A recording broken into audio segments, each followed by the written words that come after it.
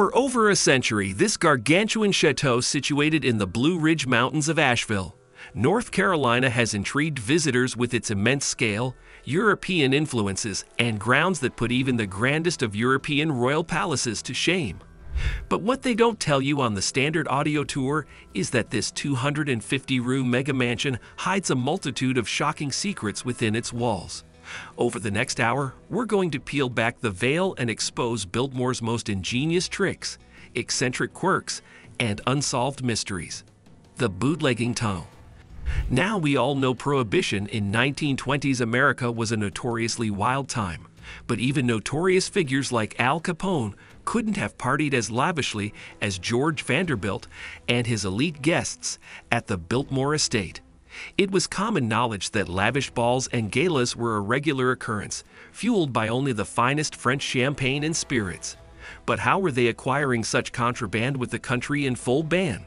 Well, thanks to some intrepid ghost hunters with ground-penetrating radar, the answers came to light.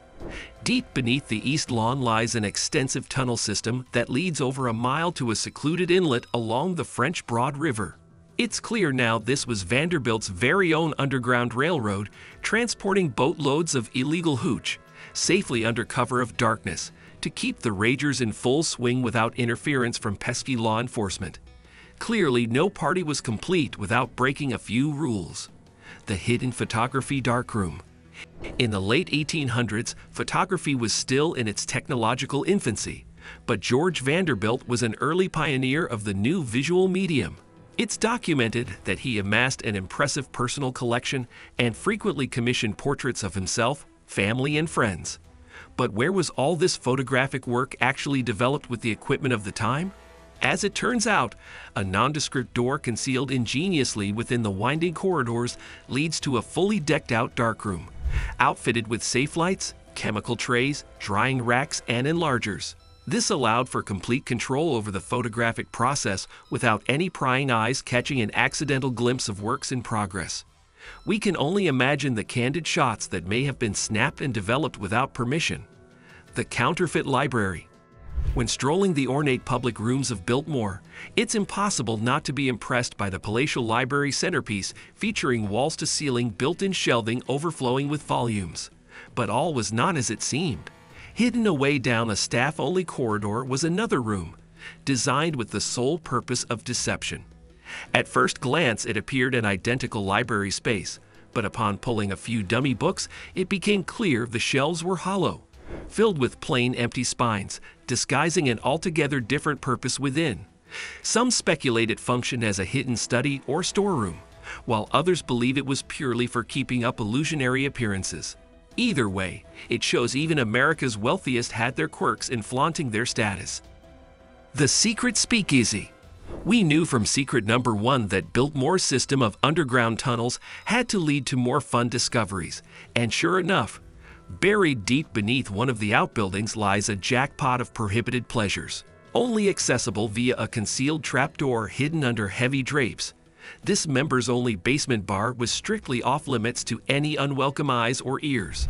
Lavishly appointed with opulent furnishings, a polished dance floor, fancy gaming tables, and of course, a fully stocked mahogany bar.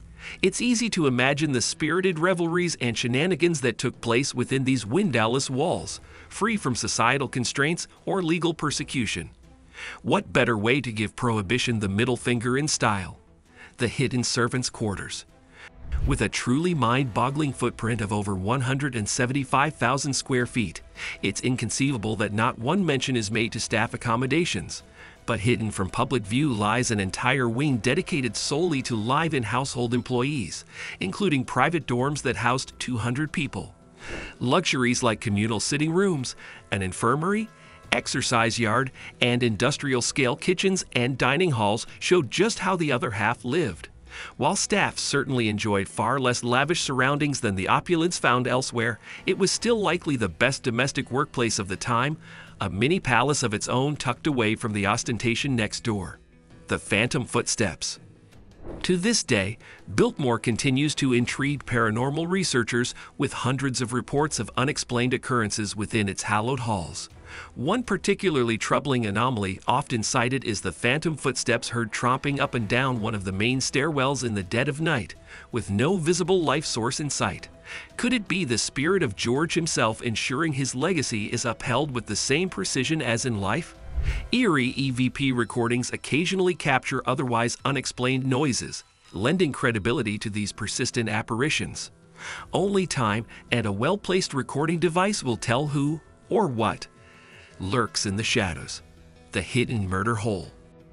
In times when social unrest and revolution were on the rise, no self-respecting aristocratic estate would be complete without a few strategically placed traps and tricks up its elaborately trimmed sleeves. High above one of Biltmore's grand entries hangs an innocuous-looking circular gap seemingly leading nowhere. But trained ghost hunters with the guts to peer inside have discovered it, in fact, drops down the full 3 stories into the main foyer below. While its original purpose remains ambiguous, some petrifying theories involve more brutal home defense tactics to swiftly dispose of threatening trespassers. Not somewhere we'd want to find myself unwelcome, that's for certain. The booby-trapped secret passages. With such vast grounds to monitor, old Vanderbilt clearly took security very seriously indeed. It said certain concealed doorways found within the nooks of Biltmore's inner walls weren't merely hidden. They were rigged with cunning traps entirely lethal to intruders lacking insider knowledge. Tripwire-activated blades or sudden drops into pools of potent acid below drop panel floors were not beyond consideration. They were definite deterrents, ensuring only those in the know could safely traverse uncharted areas after dark. Modern guests beware wandering from guided pathways. The hidden shooting gallery.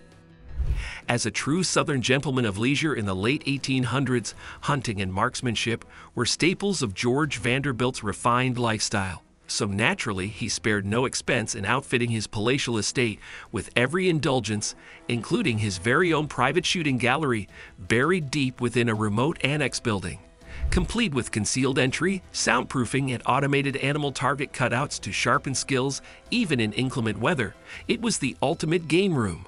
We dare say many libations were enjoyed while friends engaged in spirited competitions, blasting away the stresses of high society.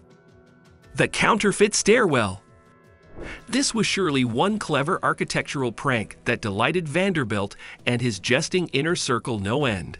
Hidden from plain sight within the grandeur is what appears to be a totally average grand staircase, until the final steps abruptly end in thin air against a blank wall. But slide back a cunningly disguised panel, and the steps smoothly continue on, winding up to an entire additional hidden level housing who knows what diversions or oddities.